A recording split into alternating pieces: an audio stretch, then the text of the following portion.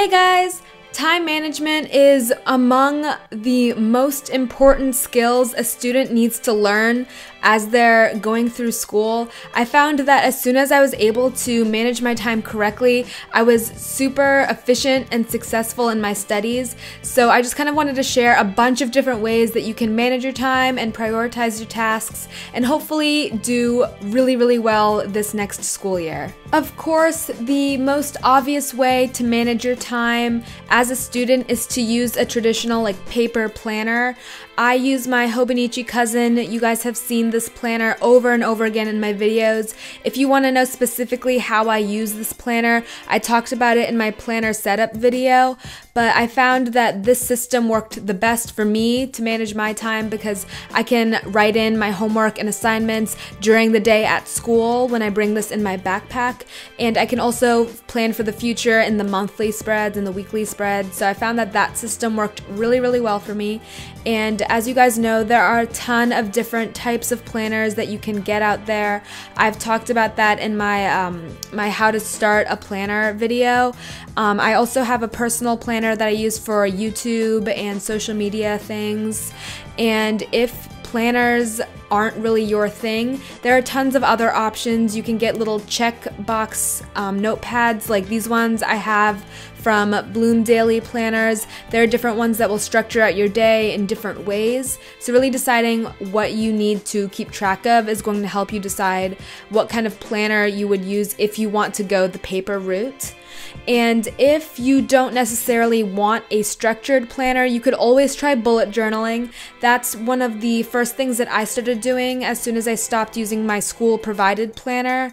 And the bullet journal I have done tons and tons of videos on. I'll link a playlist of videos up above if you guys want to know more about how to start one or what exactly it is. But it's a very flexible planning system that you can really adapt to what you personally need. So that's also a really good option to manage your time, prioritize your tasks, and really decide on what needs to get done. If you want something free, you can also find a ton of printables online, like on Tumblr and stuff like that, to manage your time on paper. But if paper isn't your thing and you'd rather be on your laptop or you bring your laptop to class, there are a ton of different ways you can manage your time using free things you can find on your computer. Like there's this Google Chrome extension called Momentum. So many people love this extension, especially on Tumblr, but it's basically a new tab screen that really tries to keep you on task and focused every time you open a new tab. You write out your main focus for each day, and there's also a little section in the corner that you can add in like a little to-do list, and you can reorder tasks to prioritize, and I think it's just so pretty, very convenient. And something else that I found is this Google Chrome extension called Todoist, and it's this pop-out sidebar that I think is super convenient. And it's actually a little bit more detailed and in-depth than Momentum is because you can add in tasks, you can schedule them for a specific time to remind you, you can schedule it for a day, you can schedule it to reoccur every week, and you can also categorize them into different places like personal, errands, work, etc. And you can sort them all by the day that they're due and into your inbox, and I think that this extension is super helpful, especially if you just want something that's going alongside your normal browsing. So once you've gotten home and you have all of your tasks, assignments, and deadlines written down either in your planner or online, then a really good way to manage your time while you're studying at home is to really try to utilize apps on your phone if you can. There are similar ones online if you'd prefer to use your laptop, but the one that I use the most is an app called Forest. And many people have heard me talk about this before. It's basically an app that keeps you off your phone. You set a timer for the amount of time you'd like to study for, and basically you're not allowed to quit the app because if you do, it kills the little tree that grows during that timer. So it's kind of an incentive to stop checking your text messages and checking social media while you're trying to study.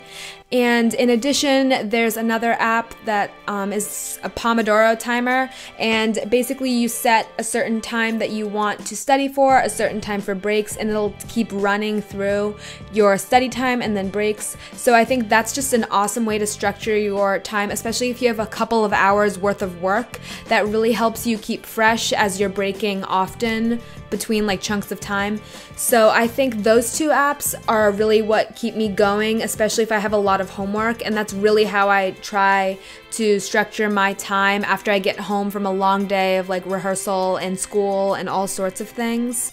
So both of those apps are awesome for actually managing your time as you're doing the work that you said you were going to do. If you're someone who doesn't really use a laptop or a computer very often, but you do have your phone on you almost all of the time, then you might want to work on managing your time using your phone if like planners aren't your thing. So I would definitely recommend going through and actually starting to use like the calendar app that is provided in your phone. It's completely free and it's really easy to add in events. You can schedule the time, you can schedule a location, add in all sorts of details that are really useful.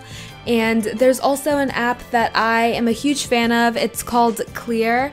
And it's a very, very simple and straightforward app that basically just holds a bunch of lists. And I like the fact that I can quickly just add in tasks and things to lists as much and as often as I need to. And in addition, I can quickly just add a little time that will remind me directly on my phone when I need to do something. So I think that is super useful. You can quickly drag things up and down to prioritize. And it's something that I use like the night before. If I've like forgotten to add a couple things into my planner, I'll quickly type them out on Clear before I go to sleep. And that's the first thing I'll check in the morning to make sure I don't forget anything.